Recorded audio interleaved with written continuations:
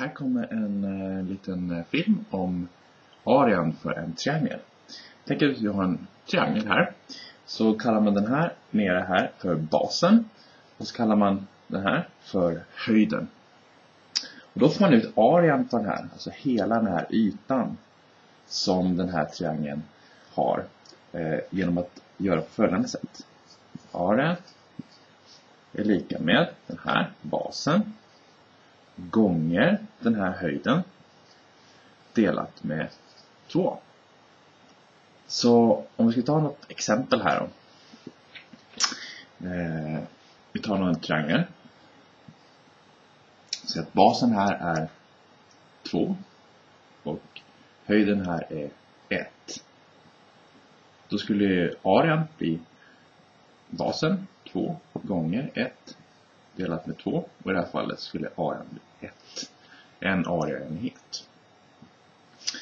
Så ja, det är hur man räknar ut arean på en sån här triangel. Om vi skulle räkna ut omkretsen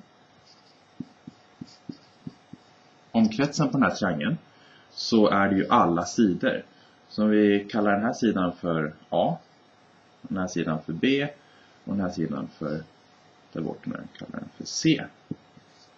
Så skulle ju omkretsen vara den här sidan A plus den där sidan B plus den här sidan C. I det här fallet. Det som är runt om.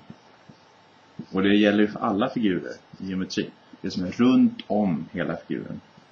Där, där och där. Då får man omkretsen. Så ska vi säga att om den här var 2 då. Och den här var 3. Och den här var också 3. Då skulle vi få en omkrets här. Som var den där sidan 2 plus den där sidan 3 plus den där sidan 3. Och då skulle det bli tillsammans. Det blir 5 och det blir 8. I någon enhet då, beroende på hur stor den är.